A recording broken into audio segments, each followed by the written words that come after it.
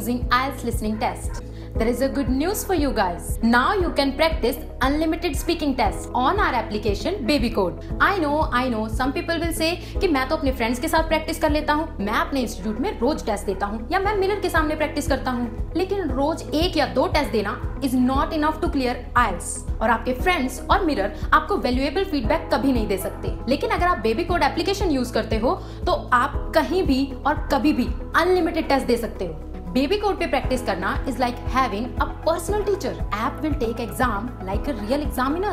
After test, you can check your grammar, fluency or pronunciation mistakes. Even you can check your band score. This app will provide you free test every day. So do not forget to try. Link in the description. But if you need more test access, it will just cost you $3.99. Wait, if you use my promo code IELTS50, that will give you even more 50 rupees discount. Now it's like a one-time meal money, but this will help you to crack your IELTS exam. First, you have some time to look at questions 1 to 6.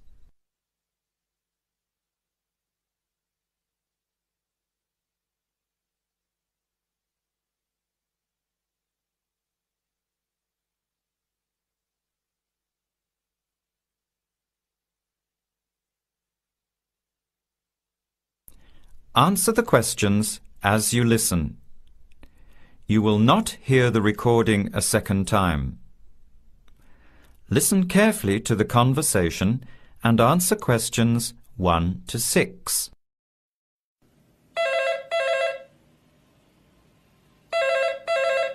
Hello. Hello. Can I speak to Eleanor, please? This is Eleanor speaking. Hi. My name is Jan.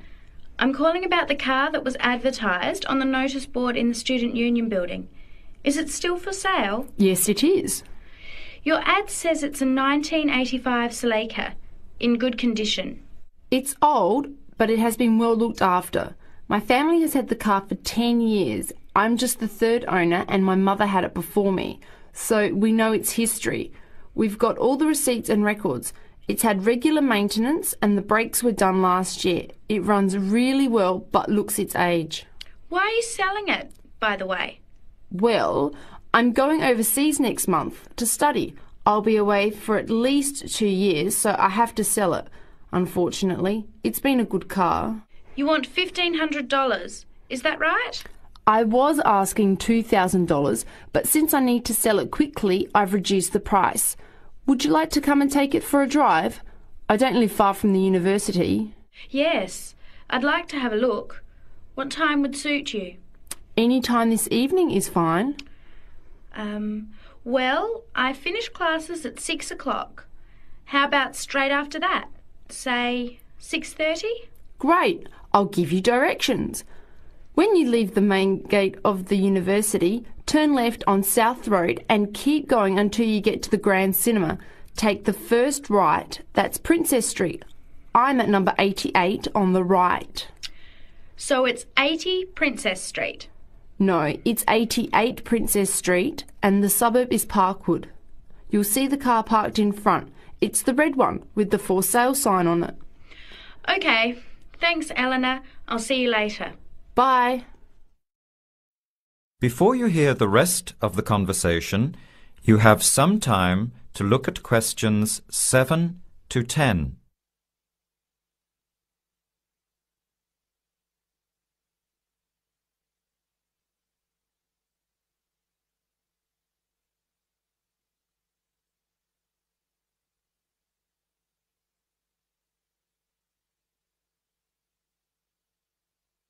Later that day, at the university, Jan meets up with her friend Sam and tells him about the car.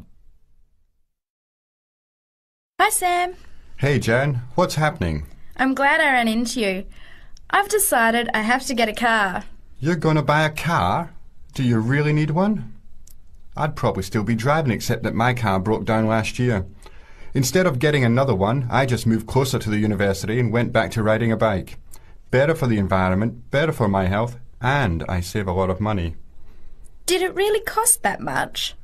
Well, when you think of registration, insurance, rising petrol costs, parking plus maintenance and repairs, it adds up. I know it's going to be expensive, but I really need my own transportation. It takes half an hour by bus each way to university as it is. But now I'm working at night in the city. There's no way I want to hang around waiting for a bus late at night, then walk 3 blocks home alone. Hey, I think you've got a point there. So what kind of car are you looking at? It's an 85 Celica, same kind as I used to have. The owner's asking $1,500. That's pretty old. How many kilometres has it done? You know, I forgot to ask. I'll have to check tonight when I go to see it. Would you be able to come with me to have a look? At about 6:30? Sure, I'll come, but I don't know a lot about cars. I do know one thing, though. I wouldn't buy an old car without having a mechanic look at it first. That's a good idea. But won't it cost a lot? Not really. You can get a check done through the Automobile Association for $80, and it comes with a report on the condition of the car. It can save you a lot of money in the long run. I'll keep that in mind. So we have to get to Parkwood at 6:30. Do you want to take the bus? It goes straight down South Road every 15 minutes. Or maybe we could walk. I don't think it's that far. Actually, I could borrow my roommate's motorbike for an hour or so. He's working all evening in the library. Do you think he'd mind? No way. He owes me a favour or two. Okay, great. See you at 6, outside the student centre. That is the end of part 1. You now have half a minute to check your answers.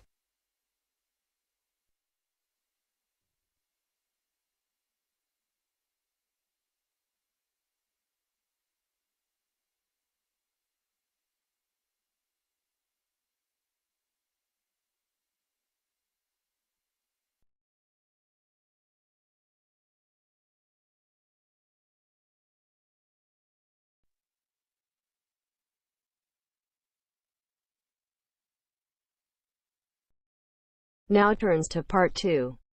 Part 2. You will hear 2 flatmates, Tom and Richard, talking about their new flatmate who has just moved in the week before. First, you have some time to look at questions 11 to 16.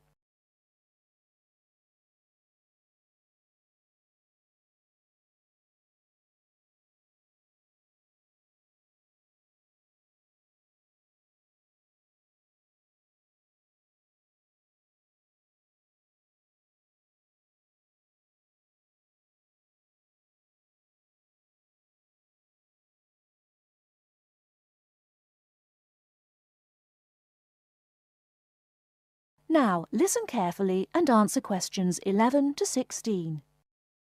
Hi, Richard. I'm glad I caught you here. Can I just talk to you about something? Our new flatmate, Anders, is not quite what I had hoped. I was wondering if you shared my concerns about some of his behaviour. Yes, Tom, I know what you mean, but we can't be entirely negative. He has good points. I mean, at least he's quiet. He doesn't play loud music all night or bother others or turn his TV up, disturbing everyone. Sure, he's quiet, but remember our last flatmate? He'd say hi to you and smile and treat everyone politely. In comparison, this new guy is very impolite. He just grunts in reply and sometimes ignores me altogether. I guess that's just his way, you know, just his character. I don't think he realises he's being impolite, and it shouldn't matter to us too much. We can just ignore him too and quietly live our own lives. But his friends are hard to ignore when they visit. I know what you mean, but how often does that happen? I rarely see them, maybe once or twice a month. If they came more often, it might be a problem, but as it is, such rare visits don't matter so much. Wouldn't you say so? Well, I'm not sure, since it's very obvious when they're here because of all the cigarette smoke in the house. It stinks up the place, and you know we don't allow smoking on the premises. Well, I've never seen them doing this. Maybe they do it outside. Perhaps we can talk to Anders about it. Always remember, though, in one respect, he's a good tenant, and it's the most important aspect. The previous flatmate would always pay the rent late. I know what you're going to say. This guy pays promptly. But there's more to being a good tenant than prompt payment. I mean, you need to turn off the TV, clean up your dishes, dress respectably, be polite, and so on. I guess what I'm saying is that basically you need to cooperate with the others, and this new guy fails significantly in this respect. OK, I suppose you have a point there. Before you hear the rest of the talk, you have some time to look at questions 17 to 20.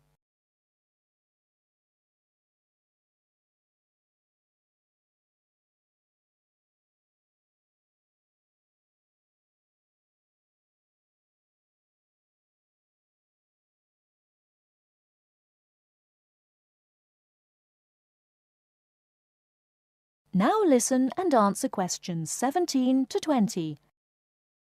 I tell you what, Tom, why don't we talk to our new flatmate, Anders, about these issues? If we throw him out, we'll have to go to all the trouble of finding another flatmate, who might not necessarily be much better. So, let's give the current guy a chance. Here, I've got a piece of paper, so let's make a short list of issues to discuss with him. Get it out into the open. Sure, we'll give him one more chance. So, write communication. And let's tell him to... Well, we can't change a person's personality overnight. So why don't we have a weekly tenants meeting and we can just ask him to attend. That way we can get to know him better. I'll write attend meeting and we can take it from there. OK, but we have to tell him about his friends. They can't just do whatever they want. Write a heading friends and then write don't smoke anywhere, inside or outside. Well, instead of being so direct and possibly causing offence, I'll just write follow rules and verbally mention the rules. TV off by 10 p.m, no loud music or bad behaviour, including smoking.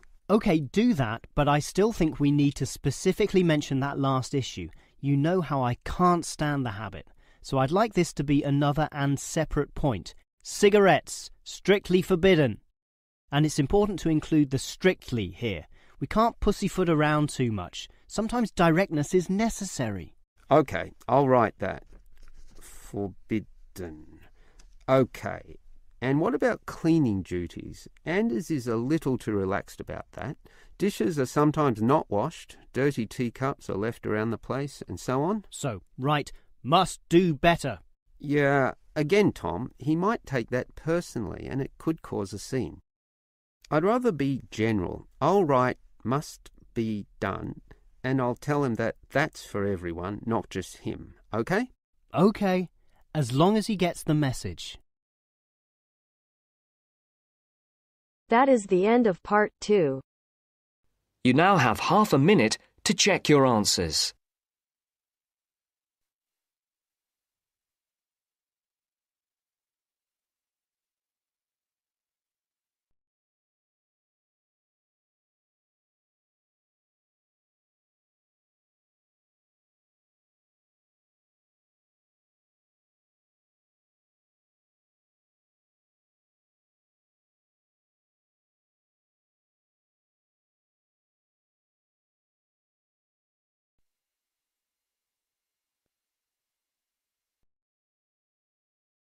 Now turns to part 3.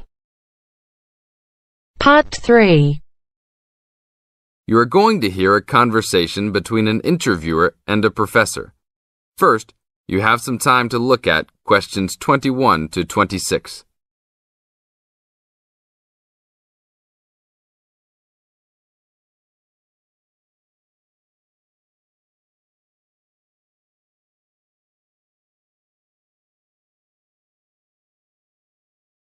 Now listen to the tape and answer questions 21 to 26.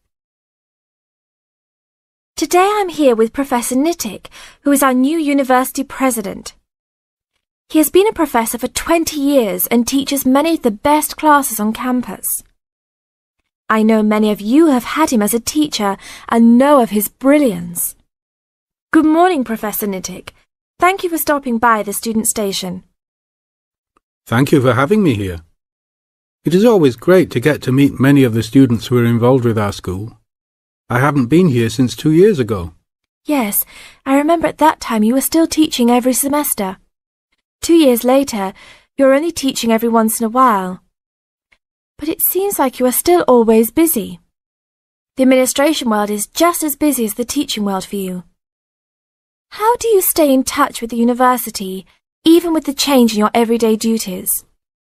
I try to stay in touch with what is popular with the university students. I usually spend time with as many students as I can. They usually give me insight into what the new concerns and beliefs are for the new generation. On top of that, I try to be as youthful as I can. I consider myself to be youthful, at least for my age. So I always have a good time and try to stay young. I try my best to not just be a teacher, but also participate in university life. Interesting. So, are you still doing lots of academic work, or are you mostly concentrating on administrative affairs? Well, I mostly do administrative affairs now, but that doesn't mean that I still don't have a very deep interest in academic matters. I often visit other campuses around the world and meet other professors in my field. I learn the most by travelling and seeing the different places of the world and the different fields of thought. I even did a television programme last month in Manchester. Will you be on television any time soon then? Well, you can call the television station and see if I will be on television any time soon. Maybe I will be on the news report. I don't think it is really that significant, though. Oh, really? That sounds great. I will remember to look out for you. Let's move on. With all your busy travelling recently, how do you find time for your personal life? I try to keep my university life separate from my personal life. Sometimes it's hard to find time to just take my wife and 3 kids out for a family dinner, but usually we all manage to get together every few days. I'm taking a few weeks off next month to take my family down to South America, to Brazil for a few days. I can't wait to just sit on the beach. Wow, that sounds like a wonderful trip. Professor Nittick, could you tell the audience a little about what goes on in an average day of a university administrator? An average day? Oh, I don't think there is such thing as an average day for me. The last few weeks I've been travelling all the time. I can be in Los Angeles in the morning and in New York by the afternoon and back to Los Angeles by the evening. Sometimes I will spend the whole week at a new university, showing the new administrators the ins and outs of running a university. Sometimes I can spend the whole day in the office on the phone. So there really is no average day for me. I guess that is because I do so many different tasks. Sorry to let all the viewers down, but that is the plain truth. Now look at questions 27 to 30.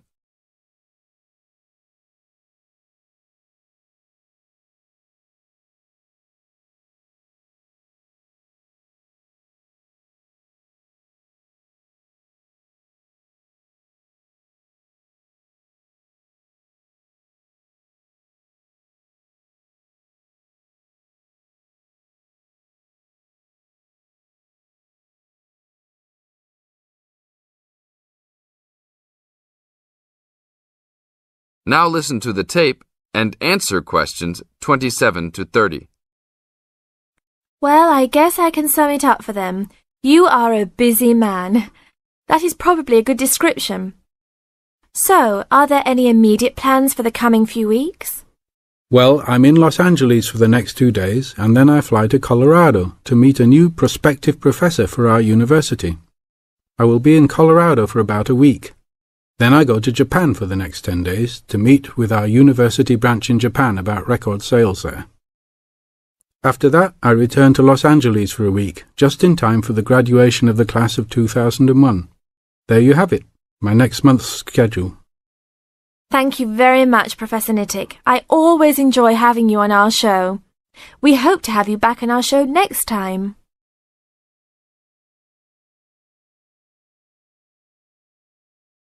That is the end of part 3. You now have half a minute to check your answers.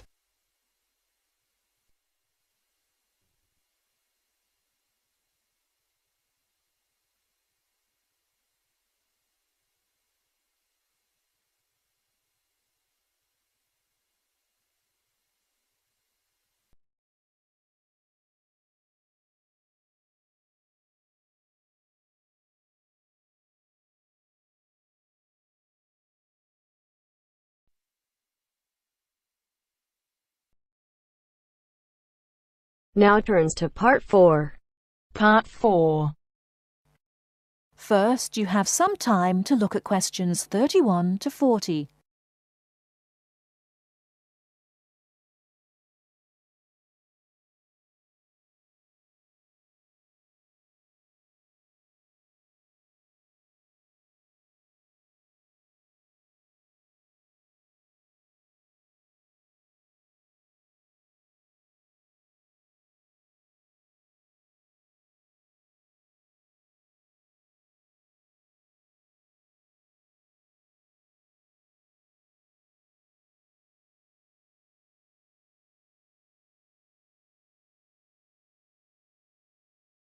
Now, listen carefully and answer questions 31 to 40. Last week, we looked at some of the features of modern houses, and today we're going to turn the clock back and look at traditional house design. I've chosen to start with Samoa, which is part of a group of Polynesian islands in the South Pacific Sea, because the influence of culture and weather on house design is quite clear there. So let's have a look at, first of all, at the overall design of a traditional Samoan house. Now, these days, houses in Samoa have become more modern and are usually rectangular. But traditional designs were round, or sometimes they were oval in shape. Here's a picture. This traditional style is still used, often for guest houses or meeting houses, and most Samoan villages have at least one of these buildings. As you can see, there are no walls, so the air circulates freely around the house. Samoa is a place that experiences high temperatures, but the open design of the house also reflects the openness of Samoan society. If the occupants want shelter, there are several blinds made of coconut leaves that can be lowered during rainy or windy weather. Or indeed, the blinds can also be pulled down if people want some privacy. The foundations of the house, that's the part beneath the floor, are raised slightly. In the past, the height was linked to the importance of the occupants, which we'll talk about another time. However, the floor of the house was usually covered with river stones. Today, we have a range of methods for balancing the temperature inside a building, but the stones on the floor of a Samoan home are ideal for cooling the building on hot days. Now, let's have a close look at the roof. This, as you can see in the picture, is dome-shaped and traditionally thatched or covered with leaves from the sugarcane. That's an established crop in Samoa. This was a job for the women, and it involved twisting the leaves and then fastening them with a thin strip of coconut leaf before fixing them to the roof in several layers. Now, the shape of the roof is important. You can see that the sides are quite steep, and that's done so that the rain falls straight to the ground without moisture going through the leaves and causing leaks or dampness inside the house. Then you'll notice how high the top of the roof is. This is a way of allowing heat to rise on sunny days and go through the thatching, thereby cooling the house. So, how does the house stay upright? Well, there are a number of evenly spaced posts inside. They encircle the interior of the building and go up to the roof and support the beams there. They're also buried, usually about 1.5 meters in the ground to keep them firm. These posts are produced using local timber from the surrounding forests. They're cut by men from the family or village, and the number varies depending on the size and importance of the house. Now, these posts were a very significant part of Samoan culture and did much more than hold up the roof. When there were meetings, people sat with their back to certain posts, depending on their status in society. So there were posts for chiefs, according to their status, and posts for speakers, and so on. And ordinary people sat around the side on mats. The last area I want to look at today is the attachment of the beams and posts, what you call fixing the construction. Traditionally, no nails or screws were used anywhere in such a building. Instead, coconut fibres were braided into rope to fix the beams and posts together. The old people of the village usually made and plaited the rope. This was a lengthy process. An ordinary house used about 40,000 feet of this rope. And as you can see in this picture, the rope was pulled very tightly and wound round the beams and posts in a complex pattern. And in fact, the process of tying it to the beams so that it was tight and strong enough to keep them together is one of the great architectural achievements of Polynesia. That is the end of part 4. You now have half a minute.